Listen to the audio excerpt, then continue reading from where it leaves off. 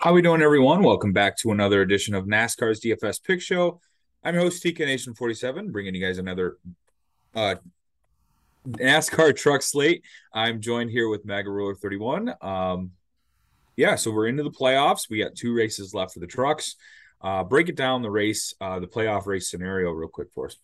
Yeah, so this is the cutoff one. The final four will be determined for Phoenix. They skip next week with Bristol. So Grant Enfinger has to win the race again, and he's so Yeah, far out. You've got about four guys within 6 points of making the fourth and final spot, and that's Ben Rhodes, Kristen Eckes, um, Stuart Friesen, and John Hunter Nemechek. You have Ty Majeski, who's won one. He's locked yeah, in. And then Zane Smith is about 20 points up, and Chandler Smith is pretty like about 40. So I think he'll make it in on points, no question whatsoever, even if he yeah, wrecks on the first lap. yeah. I think Zane Smith's pretty safe. Keep four wheels on the ground. That might change his strategy a little bit, especially at that price tag. But yeah, I agree. It's in finger win, and then everybody else is going to be fighting for some stage points here. All right. So that being said, let's hop right to it and start with our pole sitter, Ryan Priest, 10-5. Very experienced driver here. It's a track where you run up against the wall. Tire wear is pretty decent here too, and he's experienced driver, good at all these things. 13th in practice. I don't know. Practice data looks kind of weird, but Yeah. obviously qualified well. He's in a very good truck. I think he's going to go out there and lead a bunch of laps to begin this. So really like him as a prime play. Yeah, anytime Priest has been in that 17 truck this year, he's absolutely crushed, right? He's won a few races. I'm trying to look back here at what he's won this year. Do you know off the top of your head by No. chance? I'm just trying to double check because I know he's won. Um, I remember he was really close to, and then Majeski take him out of that one race, and then he was like, "Hey, I'm trying to race, for my career to get back into things." It wasn't Majeski, I think it was Hocevar, and then he won like a couple races I after. think he won Nashville. That's what he won, which is somewhat of a comparable track in Yeah, ways. So yeah. I think he's probably got a good truck here today, or for tomorrow.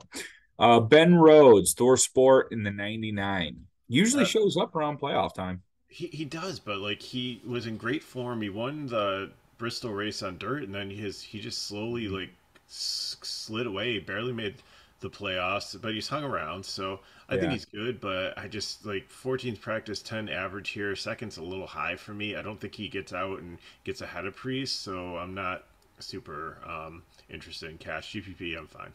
Yeah, I didn't perform too well at Kansas, another mile and a half. So kind of GVP to fade for me. Matt DiBenedetto, winner at Talladega. Any love here? I think that's his peak of the year here. Yeah. Like Price isn't good. Like he's got experience on this track and everything, but it's not really, like super fit to his style. Uh-huh. Um, Decent in practice. Finishes just outside the top 10. The truck's had some mechanical issues, so GPP. Yep. Chandler Smith, 10-7. Don't Handler. mind him here. Well, here's the thing. He's probably locked into the playoffs pretty close here. Mm-hmm. He's leaving this team to go to Xfinity to take over Allgaier, or not Yeah. Allgaier, AJ Allmendinger's ride because Yeah. Allmendinger's doing full time cups. So I don't know like how much support they throw behind him here, and he's always been like volatile. He either wins the race or he wrecks on lap 3. So gotta say GPP, especially at the price. I dig it. Next up, we have Christian Eckes in the 90 or 9,700 in the 98, starting fifth. Really like these Thor Sports strong program cash. First in practice, 11th overall average. I think he's a safe play at 9,700. Finished sixth in that same Nashville race that Ryan Priest won. In two stages, he was in the top five, or top 10, top five in the second stage. I think he has a pretty strong mile and a half setup anytime he comes to these, high tire wear tracks. So I like Ekis tomorrow. I think I'm going to be in on him as like my driver too. Next up, we have Zane Smith. He's not guaranteed, but he certainly is close, right? Yeah, and I think you can play him in cash also. The price tag's a little hefty here, so I think I'd rather you're going to have to come down with a choice between a couple of these 10K guys. They're all really good plays, but he's close to the front, so he can get up there and dominate if it's hard to pass here, which sometimes it can be. But he also has further to fall if something goes wrong. So I don't Sure. know. Like you said, he could probably go for the win here, but he doesn't have to go for points. I think he's safe enough, but we'll see. So Yep. cash, but not priority. Yep. Next up, we have Haley Deegan. Pretty cool to be qualifying inside the top seven, but not for DFS. Yeah, exactly. You got to fade her here. You can cheer for her. You can bet on her to win the race, and she did really good in her Xfinity. Like Yeah, she she's held kind her of heating own. up. Yeah, she held her own there, but I don't know, 67. It's risky. So, I will GPP. say the confidence is as high as it's ever been. Yes, absolutely. So bet top five. Pretty cool. Pretty. I don't know. I don't. I wonder what the odds are, but I just feel like that would be something that could hit, right? Yeah, And that true. might have plus money attached to it. Parker Kligerman, 8,400. It's not the greatest price tag, but he's had some decent rides the last couple of times out. Yeah, I think it's a GPP. It looks like he's Yeah, going to finish pretty much around where he starts. So, yeah. Not much. I don't know. I don't really like him on the mile and a halves. yeah, okay, Super fair enough. speedway, short tracks, Roads, yep. road courses, mile and a half. I think the team has a hard time keeping up with the higher money driven teams. Next up we have Stuart Friesen, Halmar Friesen, 892, not bad. I know he's going to be aggressive, and he's always a driver that's going to take different pitch strategies. Yep, yep. So I think you can put them in cash here. I think they're going to try to win this race. Definitely. I think he's okay on this track style. So Yeah. in tire wear. So yeah, Yep. I feel good with him in cash. Yep, same. I definitely agree here. I'm going to have a decent amount of freeze, and I think it's a top five upside, and you get some place differential. Something that isn't really there with Eckes. Eckes, you kind of need some laps led. With Friesen, you kind of have like a five, finishing position inside the top five, and then a couple of place differential points. Next up, Chase Purdy, 7,300. This is a I borderline fade. struggle with this one. Yeah, I think Yep. I'm out. Yep. I'd rather play Tyler Ankrum, but the Yeah. practice times concern me. Yes. So I don't know. I don't know how I feel about that. Derek Kraus. I don't know. Again, I think the three of these like GPP if you want to, but I think they're going backwards. I would play of any of them Tyler Ankrum, I guess, Yes, I agree. if you were to play one. Yes. John Hunter Nemechek. I assume the absolute chalk tomorrow. I wouldn't necessarily say so. He's had some struggles on this track. Hasn't been completely friendly to him, but Yeah, only ninth and at he's Nashville. he's in the Cup car. He's filling in for Bubba Wallace, who's suspended. So, I mean, that's going to take away Mm-hmm. some of his attention, also. Sure, sure. Um, I know they're I know they won a championship, right? And if you think I don't know, I kind of feel like his main focus is going to be this race, and it's just whatever happens in the cup race is extra. Right.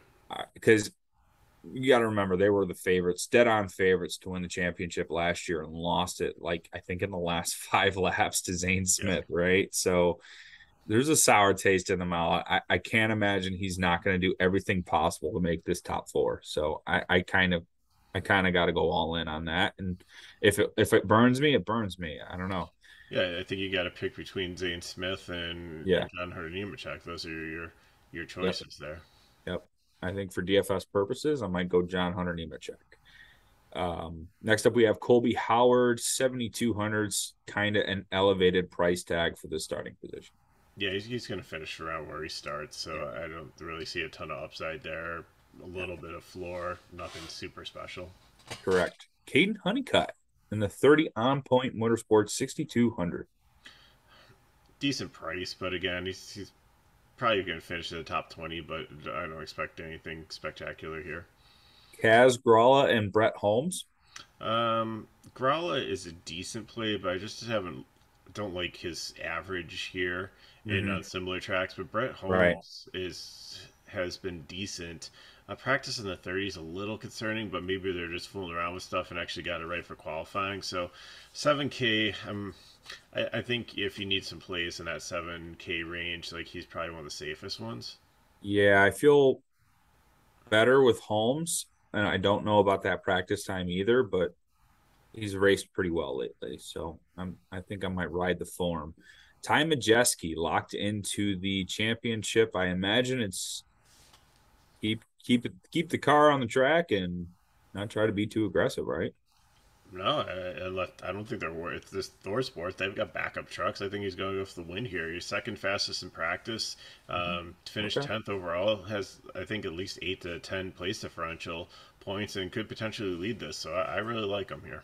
Yeah, you might get a discount, or you definitely get a discount from Nemechek, but you might get an ownership discount too. Hmm.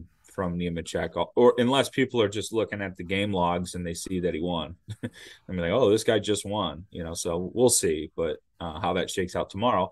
And we'll segue that into join the Discord, and we'll be able to give you all that updated information. You can find that on our website at fsidfs.com or on our Twitter handle at FSI_DFS for some of those little tidbits. Next up, we have Corey Heim at 10K 51 truck starting 19. He's better than starting at 19th, but he's had some really good races. He's won some Yeah. races. He's some bad races. So GPP. Yeah. Forever GPP. He's turning into the he's Chandler Smith Jr. Chandler Smith. Yeah.